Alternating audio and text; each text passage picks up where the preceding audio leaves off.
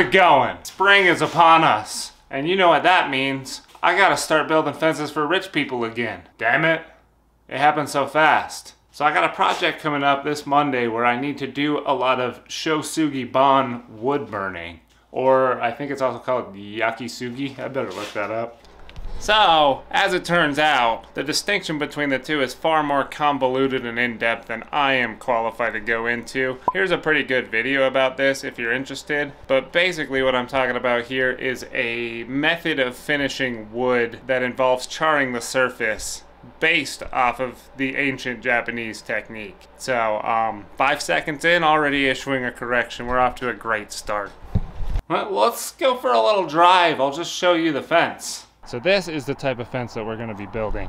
It's steel frame, reclaimed pickets, and then these boards at the top are the yakisugi boards. And this time, we're doing more than 4 piddly panels. We're doing the whole damn fence. That's a lot of wood burning. These are a lot of frickin' work. So we're going to try and bring this ancient wood burning technique into the modern era. So I think the obvious place to start on this is going to be the burny part. So we're going back to a simpler time in YouTube, and we're gonna take a play out of the King of Randoms book. So here we have plumbing part and some pretty poorly plasma cut parts. I really pushed the edges on that thing, and also the plasma cutter is half taken apart because I'm putting damn electromagnets on it. Spoiler alert. Side note, if any of you know how to send either floats or doubles of the axis information on Linux CNC over a serial port through USB to an Arduino, hit me up. I've been banging my head against the keyboard for like 4 days and I still haven't gotten it. Anyway, parts. First, we can take the cap and pop a little hole in it, roughly centered. Then I'm gonna go ahead and tap it to M6 threads.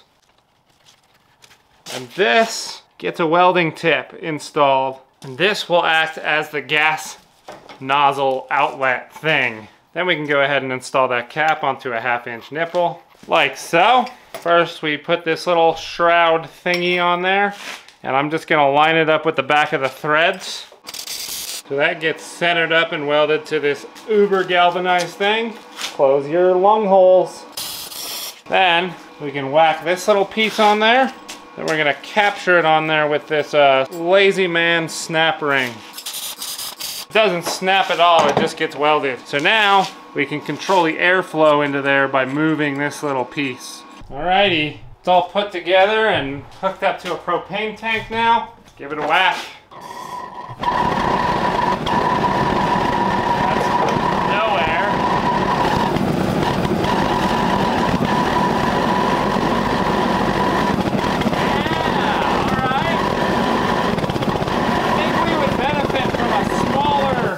Front. Oh shit.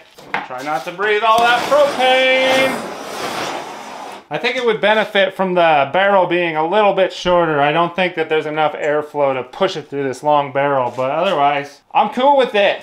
Now, we need to hook this up to a chamber that we can pass a 2x8 through. So, I've got this little scrap here, and I think what I'm gonna do is bend this into kind of a circle and then squish it until a 2x8 can fit through. I want a circle so that we can actually create kind of a like vortex swirling around in there. So maybe we'll be able to burn the entire piece with one torch, but we'll see. Not terrible for a machine that can't do a full circle.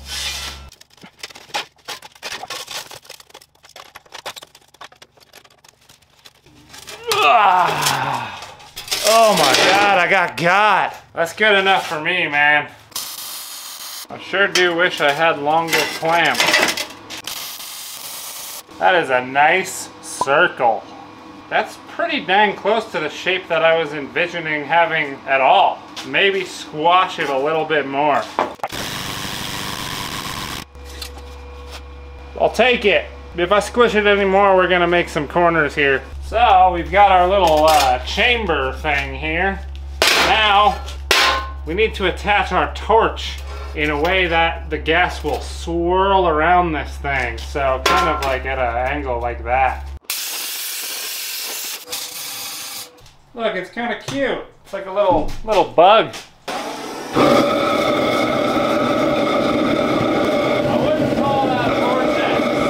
I went ahead and moved it to the side, and as you can see, sorry you can't really hear anything over the sound of the torch. As you can see, I got it spinning around a little bit more, but trying to burn wood with that, it was uneven and localized on the one side. So I decided we need the power of teamwork. We're gonna need 2 torches. That's fine, that's fine. So now we've got a bit of a 2-burner setup. They're built exactly the same as the others, except rather than using a bell reducer, I just used a 2-inch pipe, because you saw how the old one would go out randomly. I think it was losing oxygen through that. I'm hoping that it wasn't relying on some sort of Venturi effect. So, let's give her.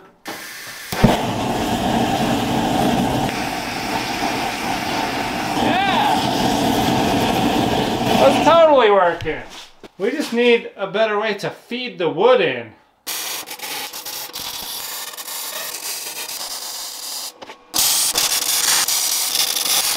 I got a bunch of these little wheel thingies from Harbor Freight, and I'm gonna stick them along the bottom of this. Beautiful.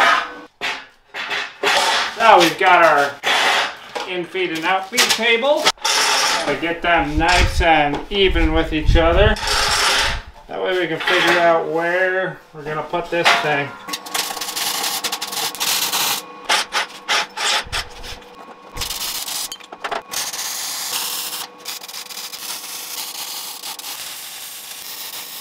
Well, that's just about ready to go. Look, and we have these nice little lighting holes.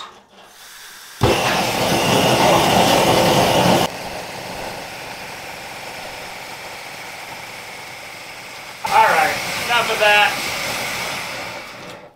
Woo! That is too much smoke for indoors. Yeah, I'm gonna let that clear out for a second before I come back in here. But hey, totally worked. We'll see what the other side looks like. I think that we're done with the burny phase. Now, we gotta figure out the brushy phase. So after getting the wood nice and charred, the next step to getting this finished is to wire brush it. Because we have to pass it through the furnace thing here so dang slow, I think wire brushing it is gonna completely ruin it. I think it's gonna brush all the char off. So I'm thinking, rather than a wire brush, some kind of stiff-ish broom might be the way to go. So I'm trying to just brush this in one direction to better simulate spinning on a shaft, or, you know, some easy way to automate it. Oh, that looks pretty good. It's always nice when the cheap thing works better than the expensive one. So, I guess now let's just figure out a way to automate this. To make our little brushers, I went and I made these little pieces using the world's sketchiest router table to cut that little thing in there. These will be stuck around the shaft, and then we can fasten our brush to them. And to glue this together, I'm going to use 5-minute epoxy for the metal to wood, and just regular wood glue for the wood to wood. So, epoxy's mixed, clock's ticking.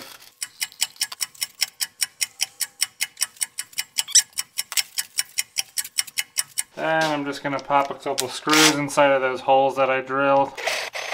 And that's more just to clamp everything together while it sets up. That is professional. Right, and then once that sets up, I'm going to actually pin it to the shaft in a couple places too. But for now, we wait. So, we got our little broom things ready to go. Now, we just need a way to mount them to the machine. In comes these ridiculously thick plates. My options were 12 gauge or 3/8. Yeah, they're a little beefy, but hey, at least we know they're not gonna bend. Let's go install these on the machine. Good morning. It's freaking cold. I don't want to be out here. Where were we? We can install our motor on here. Oh, if only these holes were big enough. Good morning, neighborhood. This way. Alright, I'm not going to fully install it because I have a feeling we're going to have to pull it off to get everything else on. We just gotta figure out the size of our brush. I think we can cut it right here pretty safely. That's how much shaft we have to work with. Not ideal. So in order to adapt that shaft to this coupler thing, I made this spacer on the lathe. That just fits inside of there, or at least it's supposed to, and should fit on the end of here. Oh, once again, it's supposed to. Just like that. Now, I'm gonna go ahead and drill a hole through here, and we're just gonna pin it on with something. Not sure what happened to the footage here, but it's in 1080p, and it sounds like a jet engine. Luckily, it's all pretty self-explanatory. I installed the shaft coupler onto the motor. The other side of the brush thingy gets a bearing, and then the bottom brush thingy just gets a bearing on both sides. Then I went ahead and printed a couple gears on the plasma cutter, and look at them. They're beautiful. Then I painstakingly welded those gears meshed together between the two brushes with nothing but a square and a dream. But man, they ended up meshing pretty dang good. Oh my God! It's perfect! I thought I was gonna regret having such big teeth on those gears, but hey, no problem. Burn the wood and then test it. Oh, go look, I can't see. Oh yeah! Dude. That's actually perfect. Hell yeah! That worked beautifully. Check it out, guys. I got a jumpsuit. I'm trying to be a jumpsuit guy. I don't quite know if I'm there yet.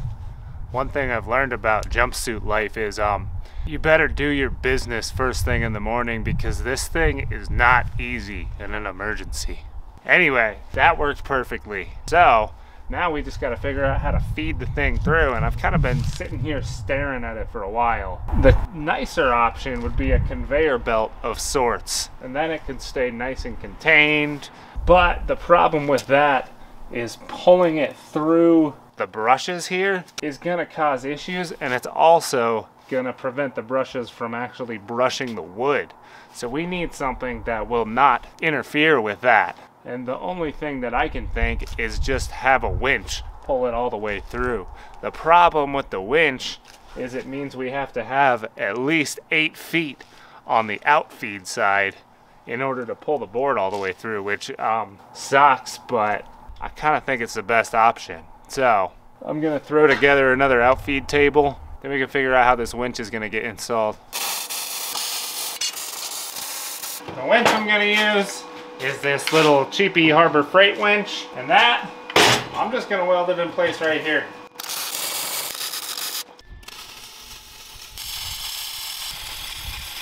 Since there's such a large gap, I'm gonna install these couple pieces of angle iron as a catch of sorts in case the wood wanders off in one direction. Now, I guess we just gotta automate it. Ta-da! That's basically that. Through a bit of a tango of turning valves and flipping on motors, we can get this thing done, but that's still pretty manual. So we're gonna make an Arduino do all that. I don't know why everything I do winds up using an Arduino lately, but it is what it is. So let's install some limit switches and solenoid valves and then make this thing go. I didn't really plan to do, well, any of this, so we're just using what I got. I've got 2 types of limit switches. This side gets this nice heavy duty boy. This side gets this little piece of trash. It's fine. I went ahead and threw a solenoid valve on with the gas. This is more for shutting it off than turning it on, because I don't have an igniter. I don't really trust an Arduino with the responsibility of turning this on. So whenever I start it, I'll just have to light it manually. Once the wood is out of there, then it'll shut off. And there's one more little bonus. And on this, we can mount this solenoid valve with a little fork in it. And this, we can attach to the air compressor and blow all the ash off. That's about it for all the components on this thing. Now, I'm gonna take a second and link them all together, get this thing running, and then it's testy time. All right, it's all basically ready to go. We had a bit of surprise snow, so I had to take a bit of a hiatus from this project, but things running now. Let me kind of show you what's going on. Got my signature spaghetti going on in there. Very nice. Before we start the program, we have this button, which we just push to retract the winch. That way we can get the wood right where we want it.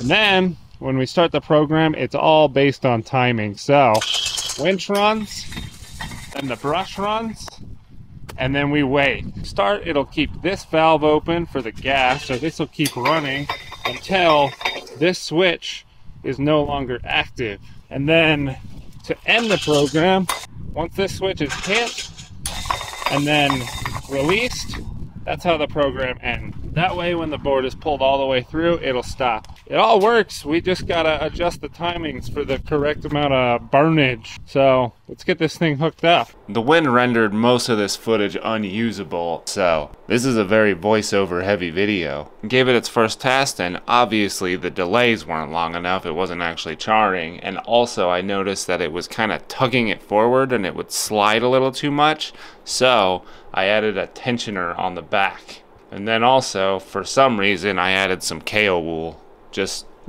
I had it, you know, in some sort of hope to gain some efficiency. Well, that seemed like it was all working fine and dandy until... Well, that's a problem. Bet you've never seen a burning snowball. Jesus. All right. We got a metal caster on there now, and we've shortened up the delays. I also replaced that dinky little limit switch with a fridge switch. Don't mind the zip ties. It's epoxied in place. I'm just trying to mitigate some up and down forces while that sets up. Of course, could mitigate those forces by waiting, but that's not really an option, is it? Here we go. Woo-hoo.